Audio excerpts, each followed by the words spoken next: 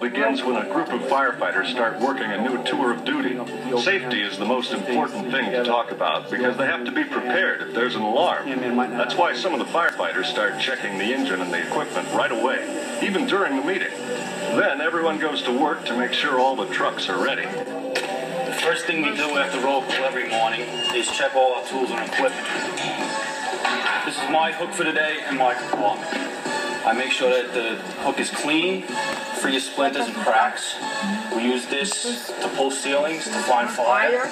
We also use it as a tool to guide ourselves in the dark, smoky area. So this is in good shape. Now I check my compartment. First thing I check is the tote weld. We use this to cut heavy gauge steel. We also use it car extrications, guardrails and the like. This is oxygen, and this is something called nap gas, which helps us cut.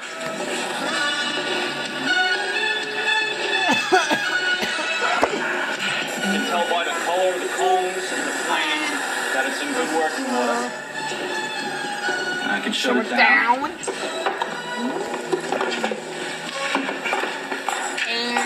And I also have to check our first aid bag. We use this for heart attacks, car accidents, people that go in the river. You can see we have a lot of stuff, bandages, dressings, neck braces. Everything seems to be well stocked. Are they ready to go out yet? No, not yet, Tommy. First, the firefighters have to make sure their tools and equipment are working perfectly. Well, let's talk with firefighter Thor over there. He'll tell us about the uniforms the firefighters wear to help protect themselves and about some of the important tools they need to do their jobs. We're going to talk about some of the personal equipment that the firemen use. First of all, we all wear special clothes in the firehouse that help protect us from heat and fire. And we also wear these harnesses that we use when we use ropes. In case we had to save ourselves from a fire or save somebody else from a fire, we can attach these harnesses to a rope and lower ourselves or lower someone else to safety. When an alarm comes in, I would first put on my radio. I would just put it around my neck like this and make sure it's turned on. And this allows me to communicate with the other firefighters that are working at the fire. Then I would put on my boots, and I have a pair of brand new boots to put on today. And we just slip our shoes off that we wear at the firehouse, and we slip on the fire boots. And these boots are specially designed for firefighters. They have steel in the toe and underneath to help protect us from walking on any nails or broken glass or anything like that. And they also pull up like this.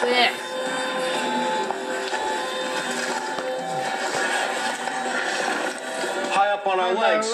And this protects us from hot water and broken glass and nails and that sort of thing when we're crawling around inside of a fire. Then I would put on my coat. It's a very big, heavy coat, made of very special material to help keep firefighters safe. And it snaps up like this.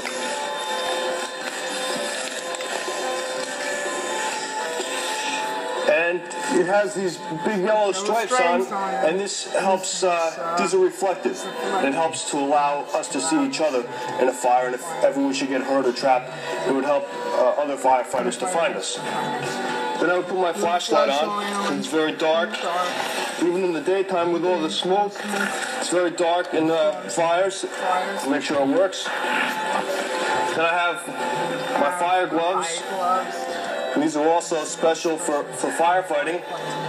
They help protect us from steam and water burns, as well as from touching anything that was hot or sharp. And then I would put on my helmet. And the helmet also has yellow stickers on it that reflect to help see each other.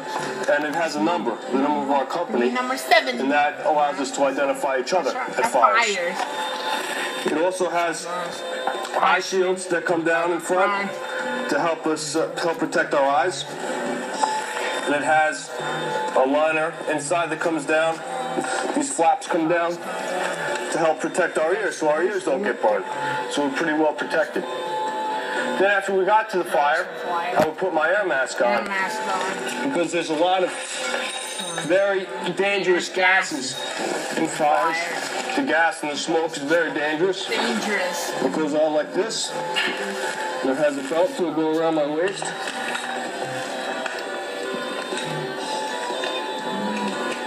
And this is very heavy to carry, but it's the only thing that helps us breathe in a fire.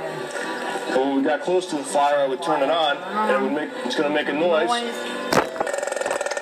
And that lets me know that it's working. And that noise also lets me know if it starts to run out of air. If it starts to run out of air, it makes that noise and it tells me to get out. When we put it on, it has this net that goes over my head to help keep it in place. And I'd be kneeling down on the floor because it'd be very hot and it'd be cooler down here. And I would put it on. And then put my helmet back on. And that's what it would sound like inside a fire. I don't know if you can hear me now, but that's what it sounds like. And some people might think that's pretty scary, but that's what we have to do when we come into a fire. So if you ever hear or see anybody like that, don't be afraid of them. They're a firefighter. That's what they look like. Whoa, where did everything go? I can't see. These helmets are made for the firefighters, Tommy. Maybe when you get older, you'll decide to be one. When is everything happening? Are the trucks going out yet? Fire engines are always ready to go out, Billy, at a moment's notice. But there's still a lot more preparation involved. Every day, firefighters first have to make sure all their tools and equipment are inspected. Some of that equipment's kept on ladder trucks. Take a look. Hi, this part of the fire truck has a number of tools that saves a lot of lives. Up here we have what looks like a sled, but it's really called a Stokes. It looks like a sled, but we might use this, actually, if you're hurt in a fire, to bring you out of a building. That's only in a very rare case. Now in here, this is where we have a lot of other fun stuff. This is called the Jaws of Life. This is the generator. This is what we actually use to start up the Jaws of Life. Now this is a cutter, and as you'll see, this opens and closes so we can cut open a car like it was a tin can. And this we use to spread open the car, also in order to get you out if you're in there, if you're in danger. Look, boys, the firefighters are checking their saws to make sure they're working properly. Sometimes at a fire, doors are locked and the firefighters have to cut through hard metal to get inside. The saw can help them get to people in trouble quickly and save lives. The firefighters have to start their saws every day. Now the firefighters are testing their ladders. See how quick they are? The ladder can help them climb up to a window to help someone. This portable ladder is called an extension ladder. Watch how the men run to set it up. The ladder is made of fire-resistant metal. It has a pulley that raises a second inside section. Once they lock that in place, presto, up they go. It takes very little space on the truck, but when it's extended, this tool becomes a long, sturdy ladder.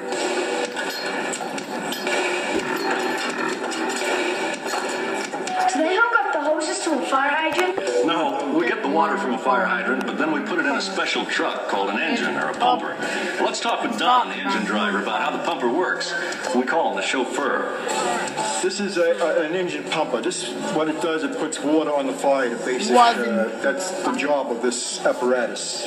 When we pull up to a fire or any kind, we'd hook up to a fire hydrant and get water inside the pumps through this here fitting right here, 4.5-inch inlet. We would then hook up our hoses to the outlets. These here gates, we pull them to let the water come out, to go through the hoses to the fire. The dials tell me how much water I'm getting from the pressure from the hydrant, how much pressure I'm putting out, and each individual hose line which I open up, we have lines connected to. Well, we have, on this here stretch, would be an 1 3/4 hose with 2.5-inch also on it if we get that far into it. This would be basically used for a smaller fire, 1-room, 2-room fire. That'll be one of those first line stretch. If it's a heavy volume of fire, they won't use that line. They only use that on a smaller fire. Otherwise, you use a 2.5-inch line, which you would get more water out of. which is the main thing. The more fire, the more water you want to put onto it. And you would hook it up to either gate. You'd have the right fitting onto it. This is hooked up for the inch 3/4 would go onto this one down here. You see the smaller fitting there, so that would be for the smaller hose. This one's hooked up for a Siamese stretch to a large high-rise building. We would supply the Siamese outside in front of the building. You would see, use a larger hose because you want more water going into that hose. So you use a 3.5 inch hose for that. And that would go onto that. Back here, at the back of the rig is our hose bed. We have inch 3/4, 3.5 inch, and 2.5 inch hose. The inch 3/4, you would take your poles, pull it out, and go to the back of the rig and step back and wait for the other members of the team to pull off their lens that they may need for the fire. Then they would proceed to the fire building. Then the chauffeur and myself would break the line and hook it up to the side of the pumper and proceed to give them water as much as they needed, hopefully. This here is what they call a roller. These, the members bring inside to the building, a high-rise building, which I would hook up to the Siamese with the 3.5 inch hose. This is used on the interior of that building because they can't bring this hose up 40 or 50 stories. So inside a high-rise building, there's outlets on each floor for them to hook up this hose. They'll bring in approximately 3 lengths to hook up on each individual floor, whatever they may need at that floor. The chauffeur also drives the truck. He's going to show us how to work all the controls. My job is to drive this to a scene of a fire and put water on the fire with this apparatus. Now in getting there, I would have to first naturally start up the vehicle and proceed. We turn on all the lights, the emergency lights. They would all be going up on top and prepared to leave quarters. All the members would get on, we'd leave quarters with all the lights responding. In here we also have a public address system to let people know that we're coming or to get out of the way. We have an air horn, which makes a lot of noise. You've probably heard in the streets when you've seen fire engines go by. We have sirens that make many different types of noises. We have many lights that will flash on and off, so we are very colorful coming down the block. Now, there is an officer normally sits on my right-hand side. He would be in control of the whole operation going to the fire. He takes charge of the lights, the air horn, all that stuff. Because my main concern is driving there and getting there safely as quickly as possible. You know, sometimes firefighters can spend hours just waiting around the firehouse. They're always ready to go, but they never quite know just exactly when somebody's going to call for help. It can be nice and quiet, and then suddenly, there's an emergency now. Somebody's called for help, and the firefighters are jumping in action. Let's go.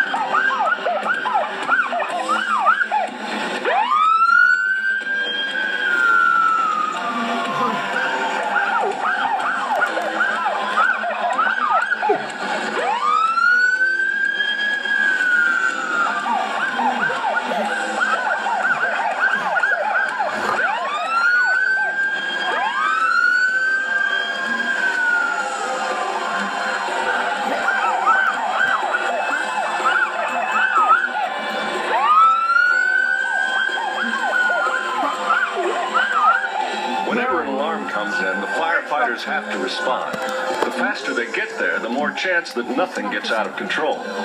Sometimes firefighters have to go into tall buildings to try and find the smoke before it turns into a big fire. Other times it's just a false alarm or a very small fire. But every time there's a call or an alarm, they still have to leave the firehouse, just in case it's an emergency.